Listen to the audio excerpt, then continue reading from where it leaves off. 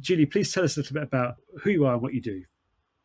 Okay, so my name is Julie Merriman and I'm a visual artist and I'm living in Dublin. My work is based in drawing, but due to the materials I use a lot of obsolete office copying materials.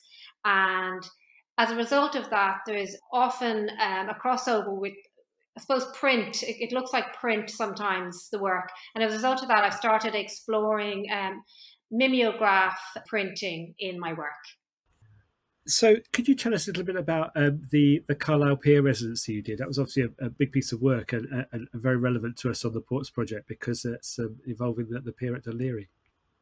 The Carlisle Pier was built in 1859, and it was also known as the Mailboat Pier. And it was the departure point for like hundreds of thousands of immigrants from Ireland from that date, 1859, right up until like late 70s into the 80s, because I actually remember going from there myself in the 80s. So I worked on that project between 2006 and 2010. Initially, I was interested in the site because it was to be redeveloped.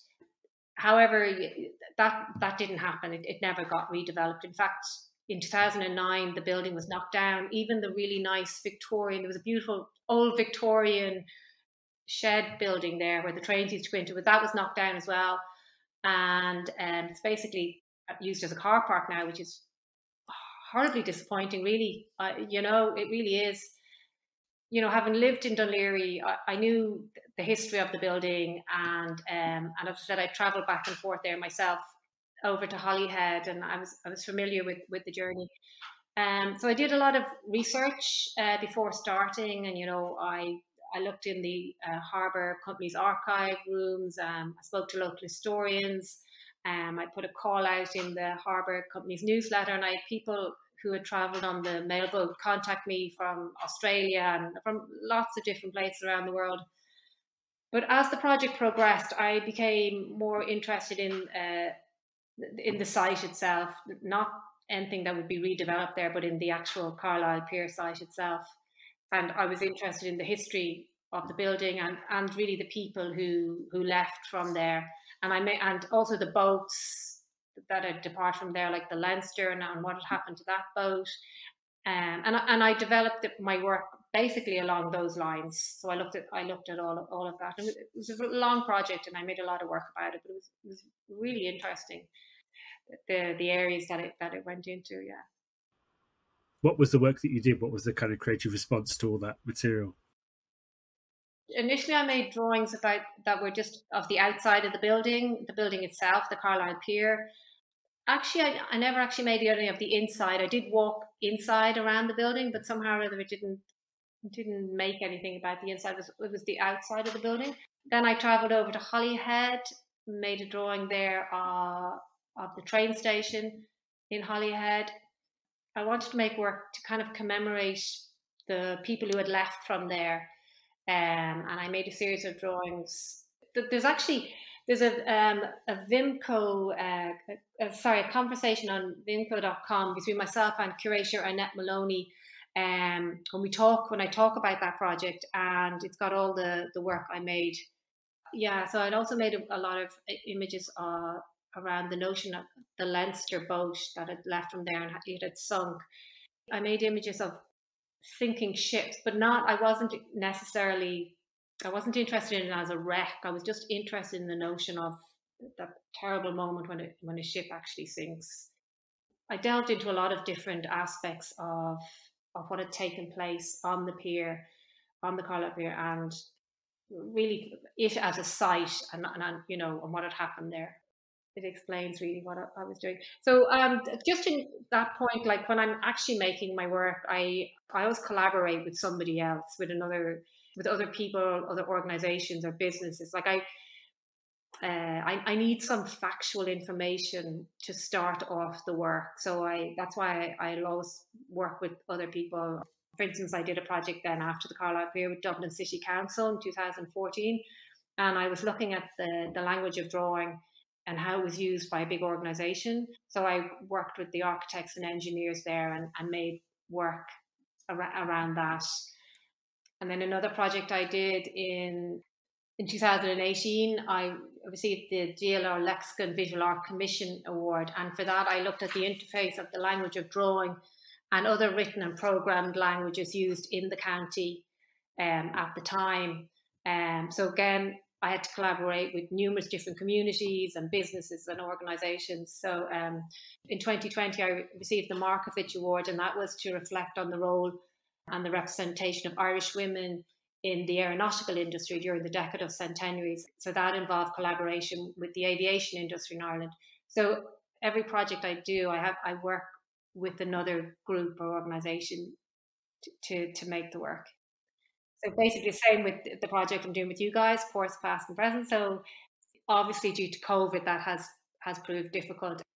With Dublin Port, I was okay because I was able to go down there and walk around and made that first Dublin Port. So, but I've kind of obviously this year I haven't been able to visit the sites like I would like to. My proposal was to make a series of postcards, mimeographs, specifically mimeograph postcards for the project. I'm making work addressing each of the 5 ports. So I'm making 2 different postcards for each port. And I'm going to make them in editions of 50. So that'll be 100 postcards per port, and that'll be 500 postcards in total. I've seen the work you've done for the Dublin ones. Are you thinking of carrying on in the same kind of vein in terms of the sort of industrial infrastructure, or are you looking at different themes, or what kind of approaches are you looking for the different places? No, so that's an interesting question because I think one of the reasons postcards are so popular is because they've got a really broad thematic appeal. And so I decided that each port I'm going to look at a different theme, if you like, for the postcard. So with Dublin Port, I was looking at trade and the movement of goods. I've done postcards for Holyhead and Rosslare. I know Holyhead Port. I'm familiar with it. I have memories of it. I have photographs of it. I have information and of knowledge. And also Rosslare, the same. So for Holyhead, I think I mentioned there when I working on the Carlisle Pier, I travelled across to Holyhead and I spent some time there, but I made a big drawing of the train station in Holyhead. But I had photographs of that. And so for the Holyhead postcards, I'd taken one of those photographs and I made it the stencil on the Riso. And it's quite a dramatic, the lighting was really good in this photograph. It's quite dramatic. So I made the postcard for Holyhead from that photograph. That's one of the postcards. I'm also very interested in engineering and in naval engineering. And I made another postcard that was a line drawing based on the blueprints of naval architecture. So they're the 2 postcards I've made for Holyhead. And then the other port that I was familiar with is Rosslare. So Rosslare and Rosslare Port, they're places I'm very familiar with. I spent all my childhood summers in Rosslare, and I also still visit there every year. So for Rosslare, I've addressed Rosslare, the townland, like I said, different themes. So for this, I've addressed the townland and not just the port. And so for the Rosslare postcards, I used the memory of a house that's called the White House, and it's situated on Rosslare Strand Road beside the Iona Hotel. So both the house and the hotel have been empty and neglected for many years. And every time I visit, and I'd be there at least once a year, they deteriorate a little bit more. And I made some drawings of that house a few years ago. And now for me, this house, it's kind of the quintessential representation of a summer house. And it kind of incorporates the same kind of transitory feelings I get every time I read or I reread Virginia Woolf's book To the Lighthouse. Just something about it, that house always just brings it to mind. And so then last year in October, I read that White House had been sold. And then in January, the Iona Hotel also this year was sold. So this little small section of Rosslare Strand is going to be completely irreconcilably changed in the near future. So the 2 Rosslare postcards, they're different views of the facade of the White House. And I suppose they're just a nod to the ephemeral nature of place, really. But so that's, again, a completely different theme to what I have for Dublin Port. And then Pembroke Dock and Fishguard, I don't know at all, and I've never been to. So I have to visit both of those. And I'm hoping maybe September, October this, maybe, well, September. I'd really like to go in September this year. That's my plan if things stay good. You know, the idea is that these postcards will be kind of collected and exchanged because they're two-sided. You've got this kind of public image on the front and this private message on the back. So there's quite an interesting dynamic. I look, I suppose, at language a lot in my work, like all the different forms of visual, you know, language, programmed language, written language, all kinds of different forms of language. And so, yeah, so it's really interesting. So on one side you got the visual, and on the other you got the text. So Deltiology, that's the formal name for postcard collecting, and it's, believe it or not, the third largest collectible hobby in the world, surpassed only by coin and stamp collecting. So there's a piece of information for you. But they're also collected as souvenirs. I was very interested in how I could use them in this project. Mostly today, like postcards are photographic images. Prior to photography, they would have been lithography, and woodcut would have been used to make them. And then in the 19th century, printing technology advanced, and publishers experimented with special edition sets of postcards produced by artists during that time. And so I'm kind of looking at that notion, an edition of 10 different type of postcards for addressing each of the ports. So yeah, so the postcards will be standard size. They're 148 millimeters by 105. I'm used to making very large scale drawings, so this is the smallest size I've ever worked to. But it's really, it's been great. It's been really interesting doing that. Then I've also had, so you flip over the card, and on the back you've got your place to put your stamp, your address, and your text. And I've had a stamp also made up that just says my name and the project name, and then the project website. So, you know, as well as being information about each of the ports, hopefully it will also maybe send people to look at the ports past and present project. They'll get posted around. Postcards are completely bound up with the idea of the picturesque, I suppose with some exceptions, but you know, it's about sending an image, an attractive image of a place, you know, which says you should be here or wish you were here. It really struck me that you started with Dublin, and you've got this port infrastructure, and that's why I was interested to know, you know, how you were thinking about the other ports. You know, whether that was, you know, the question is, I suppose, what if you're in Dublin Port and you want to say, come and visit Dublin Port, see what there is here. But of course, that infrastructure is quite extraordinary. I mean, you know, and to look at it, you know, architecturally.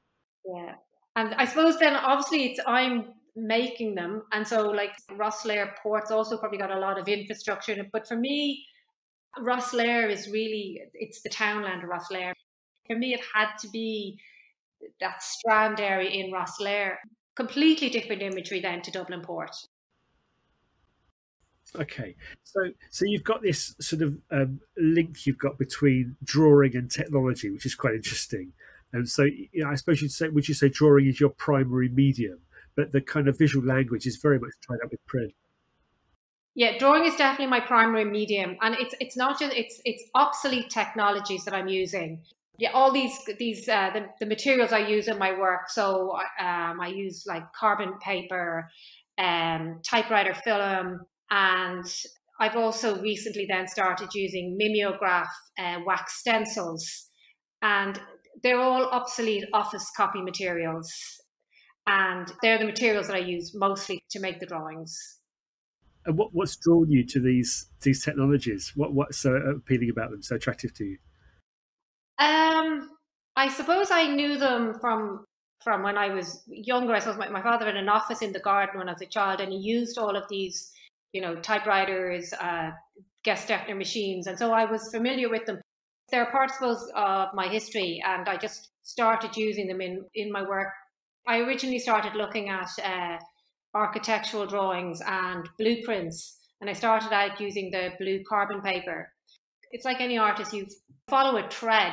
So I started with the carbon paper, and it seemed to then, like, I started taking the ribbons out of typewriter cartridges, the typewriter cartridge film. So I started taking that out, and it was just it's a true process of exploring like if I take this out and I put it on the wall and I draw over it, what will happen? And that's really how I make all of my work, by literally using materials and just seeing what will happen if I do this, and then finding something interesting comes out, and then continuing on that, and just that constant seeing what will happen when you do something, and how you realize it's quite interesting, and then you can use it. I take these materials and I adapt them to my own way of working. The carbon paper and the typewriter film, they were kind of, the work they produced had a kind of a binary nature to it, and that was drawing, but it had a very strong feel of being print. Like there would be two halves to each drawing. So there'd be an initial drawing that I would make, and say if it was either with the carbon or with the typewriter film, it left behind a negative of the original drawing in the typewriter film. So I started pinning that back onto the wall, and then drawing over it with a pencil to push that negative image back onto the page. And from there, then I started looking at the mimeograph, so that was a form of stencil duplication. It's basically following a thread. There's obviously a particular kind of aesthetic that comes up with this technology. I was just thinking, this kind of retro feel that there is in the the use of these technologies. When Photoshop was kicking off, even then in like 1995, there was a Photoshop filter for photocopy. So I was just thinking that even then there was this idea that there was a kind of an aesthetic in these printing technologies that people might want to reproduce, having put their photographs on the scanner and then put them into Photoshop, put a filter on them. There's something quite attractive about that kind of primitive printing aesthetic, I suppose. Well, the Gestetner was originally in the end of the 19th century when it was developed. So kind of it initially, before that, office environments, they would, have to copy things by hand. And so then David Gestetner came along with this invention. And so first of all, he had the wax stencil, which was like the stencil paper, and behind that was the carbon paper, and then a card, and he clipped the three together, and so you had this kind of floppy piece of paper. And he invented a little a cyclo-style wheel, a pen with a wheel on the top of it that you could roll, and you could pierce the wax so that then you could put the ink would go through it. And that completely revolutionized the way people worked in offices, because you didn't need somebody there copying things by hand anymore. You could make these very quick, cheap and efficient way of producing documents. And he developed lots of different kinds of, first of all, manual duplicators, and I have a lot of those, started from about the 1890s, little small manual Gestetner duplicators. And then he went on and he made a lot of, mechanical duplicators, and this with a rotary drum would have inside the machine, and you could put the wax stencil then onto the drum, and you can either manually roll it with a handle, or you can plug it in, and it's an electric thing. The company, Gestetner company, continued to improve their Gestetners and their duplicators up until around late 1970s, when the photocopier came in, and that basically they became obsolete. But kind of, I think, like a lot of artists now, not so much maybe here, but definitely in Europe, have started looking again at this aesthetic of the Gestetner and this method of printing, this duplication. And there's actually a guild, the Duplicators Guild now, set up. They had an exhibition recently, Gestetner 140. So it was 140 years since the Gestetner was invented. Yeah, they had an exhibition online, and I had some of my work in that as well. So the word mimeograph then so it comes from obviously mimeo, like copying. And so sometimes it's called mimeographing. So it's a verb as well as a noun. The act of producing the work is mimeographing, but the actual thing you produce is the mimeograph. And there's different kinds of stencil duplicators, and so there's the Gestetner, and that's the one I'm really interested in. But there's also a Riso machine, which was developed in Japan. That's much more commonly used, and is still used. That's not an obsolete machine at all. That would be used a lot by graphic designers and lots of and artists as well. A lot of people would use them, but it's a stencil duplicating process.